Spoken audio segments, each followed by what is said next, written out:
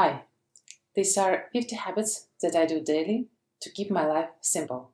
Did I miss anything? I said simple. So of course I won't be sharing 50 habits because I just don't have them. But I will share 5 that have the biggest impact on my life. There was time when I enjoyed watching videos with ideas for 20, 40, 50 habits that could make my life better. But for now I would like to reduce the number of habits to simplify my life. So I do like the minimalistic approach, and the reason behind it is that now I would like to focus on a very few aspects of my life and give my full attention and creativity to them. So join the journey and subscribe to my channel for more videos like that. All the habits that I will share today have a huge impact on my life, and even though it's very hard to rank them, I will try to order them from just favorite to really life-changing for me. And the first one, you guessed it right, it's drinking water. This is so simple but so powerful habit, has a huge impact on my life, and I really feel the difference when I drink water or don't drink enough water. Previously I was very good and consistent at drinking water, but then my attention switched and I simply sometimes don't remember to do it. So I decided to restart paying attention to how much water do I drink, and I do feel the difference. So when I drink water I feel that I'm more energized, I'm less sleepy, I'm more active, and my skin feels the difference as well. So what I'm trying to do now is I'm trying to put glasses of water or bottles of water everywhere around me, especially at my desk where I spend a lot of time, for example, editing videos or creating scripts for the videos, and also at work where I work in front of a computer. It's important to have water in your side. So that's the principle that I'm trying to follow. If I want to do something more, I try to make it so obvious and visible and part of my eyesight. So I try to put water everywhere. In addition, I take a water bottle when I travel because almost in every airport you can find a tap with drinking water, and this is how you can hydrate you when it's really mostly needed during the flight. Habit number 2 is to keep my vitamins and supplements in the area where I can access them very easily. But the concept is very similar to previous one. So I keep my vitamins and supplements very close to my tea and coffee, which I drink quite often, and that is how I remember to take my vitamins in. In most cases, the results of taking supplements or vitamins or medication is visible when you do it long term, so it's important not to miss too many days without them. So here again I remove the step of opening the cupboard and taking the box with all the supplements and searching for the one I need, and just placing it in a visible, accessible spot for me. The important note here is that I can't put them everywhere because I would like my daughter not to reach them, so it's accessible just for me. Habit number 3 is developing my taste every day.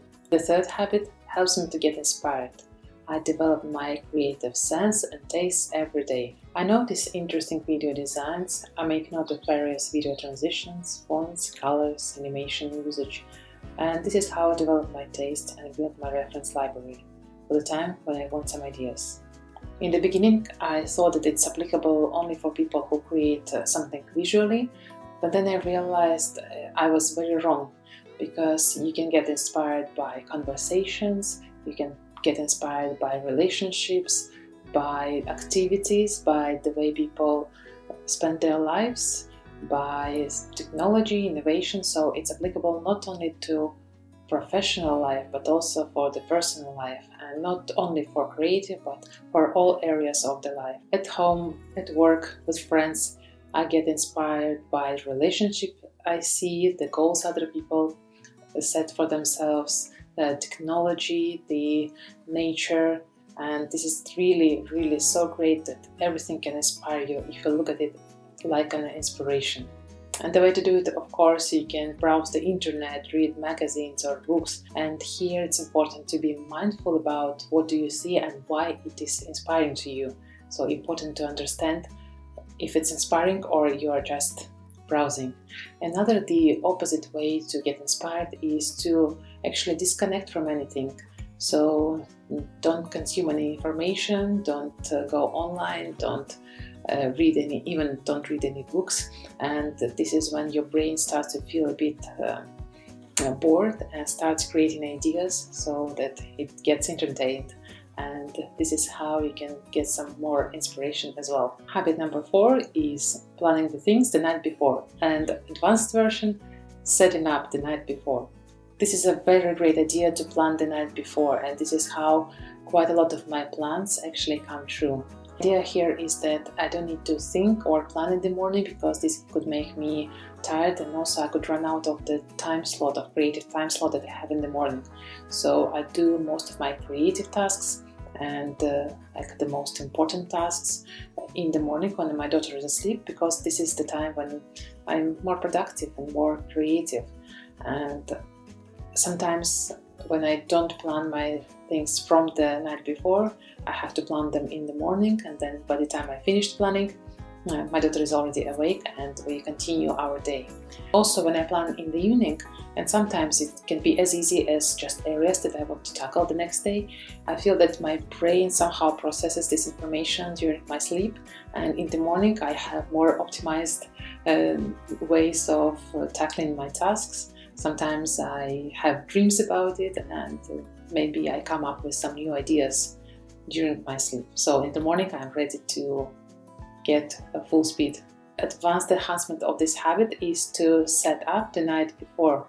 So when I plan to edit a video, for example, during the day, what I do the night before is I transfer all the necessary files to the editing computer, and I can start the project.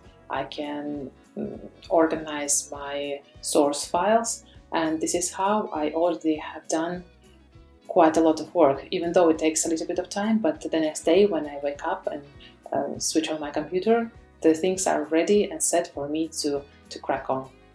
And finally, my favorite game changer is to stop learning. I often find myself listening to educational videos, reading books, listening to podcasts, or signing up to very exciting courses. And this is the good part. The bad part that I barely have a time or energy to implement my learnings. So the habit I implemented in my life is to stop learning and start doing.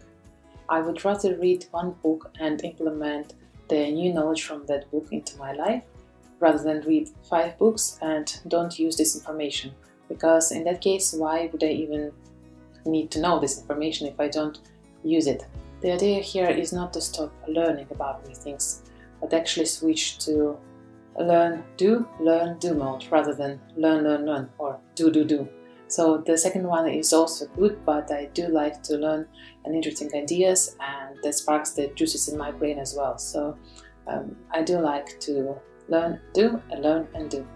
Do you guys have any ideas of habits that simplify your life rather than add complexity to it? If you do, share your ideas in the comments below. Thank you for joining into this video. I hope you found it insightful, and I will see you in the next one.